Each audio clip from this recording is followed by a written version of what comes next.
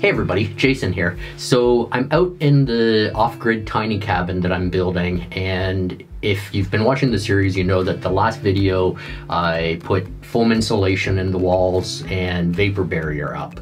So since then I've started to do some of the paneling on the inside, and that video is going to be out in a little while. I've got a little delay at the moment because of COVID-19 in getting, well, the materials that I need to finish it. So hopefully I have them soon, and yeah, we can keep going. In the last video I also did, not really a review, but a bit of a review on the Mr. Heater, Mr. Heater little buddy heater, and that's it here.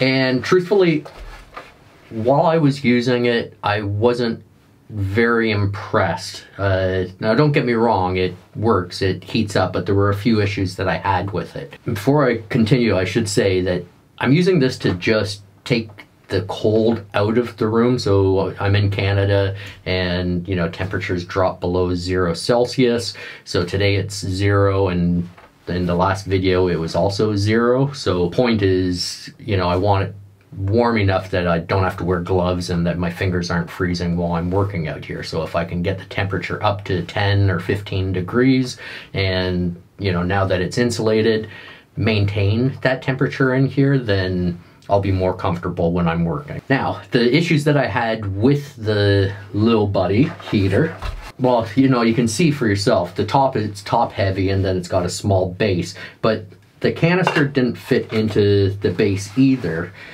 It did, but not a good fit, and so I really didn't like that. I had a comment left on that video from Pam and CJ, and they said to take off the black cap off the bottom of the propane tank. So this is the black cap here, and I don't want to seem too ridiculous.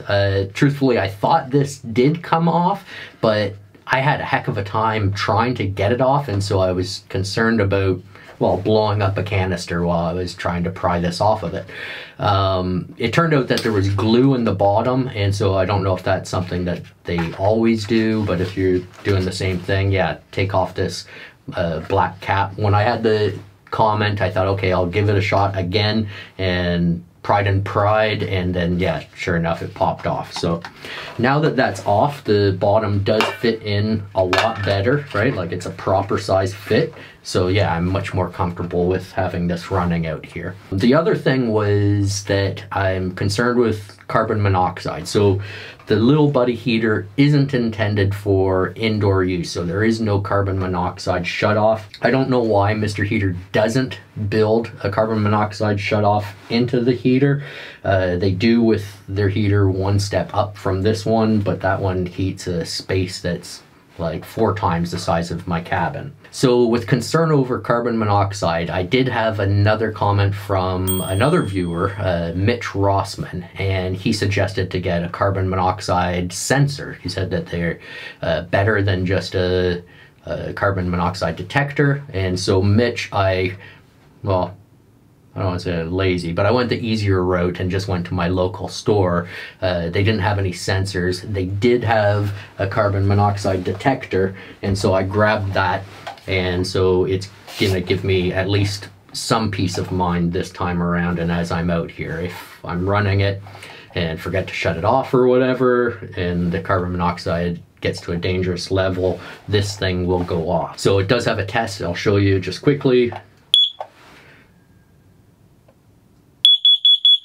So if I hear 4 beeps, I know carbon monoxide levels are high, and to, you know, vent the place and get out of here for a while until I can, you know, ventilate out. Anyway, so I'm gonna do the test again today because I'm really curious as to how long it will take for the tiny cabin to warm up.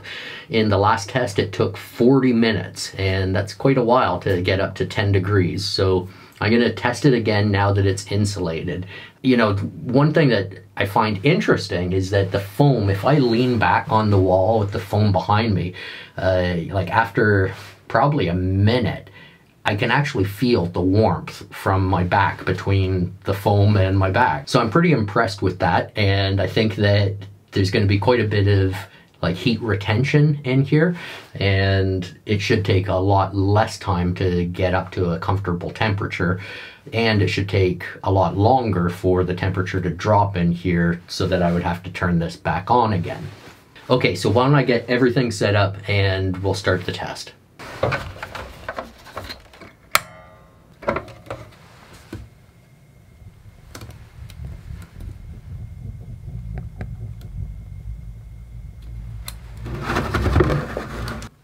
Okay, so heater's on. I'm gonna press start on the stopwatch and we'll see how long it takes. Okay, well, I'm gonna be sitting out here for a while. I'm not sure how long, but last time it took 40 minutes to warm the space up. So I brought the mandolin out. I'm gonna just do some practice. I'm a terrible player, but I figure I've got, you know, up to 40 minutes, so might as well make best use of the time.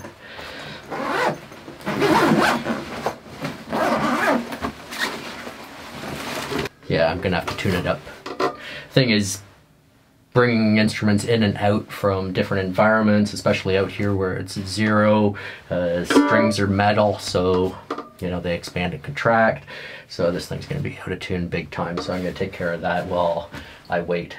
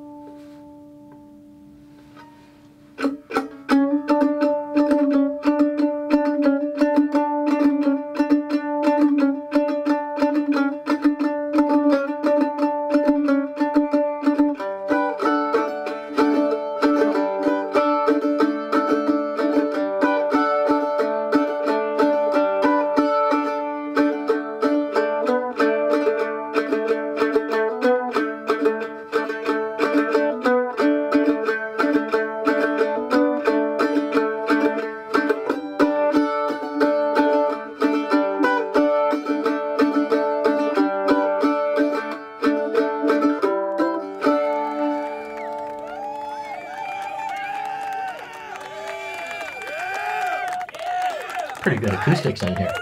Anyway, that's all you're gonna get. So we're gonna wait and see how long it takes to warm up in here.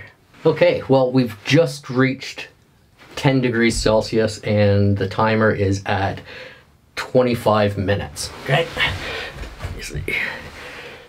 Time it took 40 minutes to get up to 10 degrees from zero. So definitely the work insulating and putting the vapor barrier up has made an improvement for heat retention, I guess, and yeah, that makes me happy. Now I'm waiting for the rest of the wood to be finished before I can finish the inside. I don't know how long that's going to be. Hopefully I get another video out, you know, in the next week or two. But I did want to do this because I didn't really badmouth the Mr. Heater little buddy, but I wasn't that impressed with it, so I wanted to test it again, clarify a couple of the things, a few of my complaints. You know, taking this off the bottom seems simple enough, but at the time I wasn't sure what would happen if I dug deep and tore that off. But yeah, that solved the, you know, the stability of it quite a bit. So yeah, also good that you know, no carbon monoxide alarm, and really, you know, like obviously 10 degrees Celsius isn't cooking warm, but all I want is to be able to be out here and be working without, you know, my fingers freezing, and, you know, around 10 degrees will be you know, comfortable. So still lots to do out here, and plenty of winter left. Yeah, I want to tell you about what I'm doing and everything, but I'm gonna hold off until the next video. So anyway, so that's all I have for you today. Thanks for watching. If you liked the video, please give it a thumbs up. If this is your first time to the channel, I've got a whole playlist on building this tiny off-grid cabin, so check it out, and don't forget to subscribe, okay? Anyhow, thanks for watching.